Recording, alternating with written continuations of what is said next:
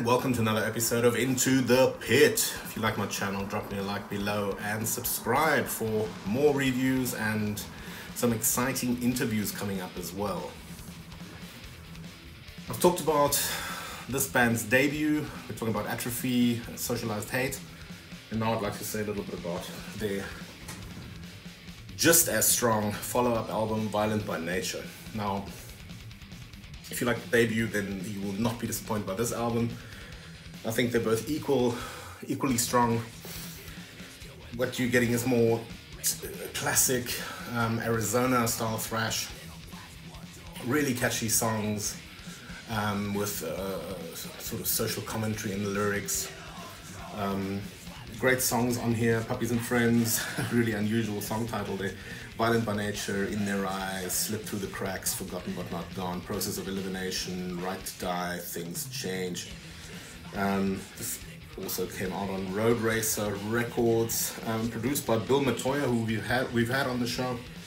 And the album illustration was done by Paul Stotler of Sacred Reich fame. And this came out in 1990 actually, so wow, that's actually also quite a while back.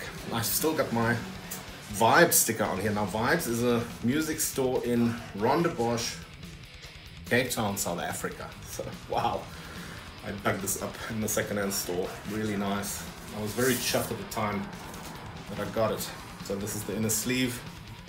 Little cover art. On the first album they had the clown inside repeated again from the Socialized Hate cover. This has got the boy from the playground again.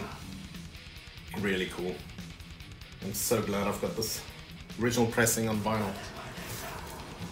Really cool band.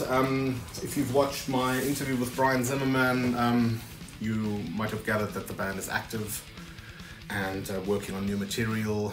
I think it's no secret that they're now signed on Massacre Records, I believe, and we're all very anxious to see what the new developments from the Atrophy side will be, and hopefully lots of touring and another killer thrash new album.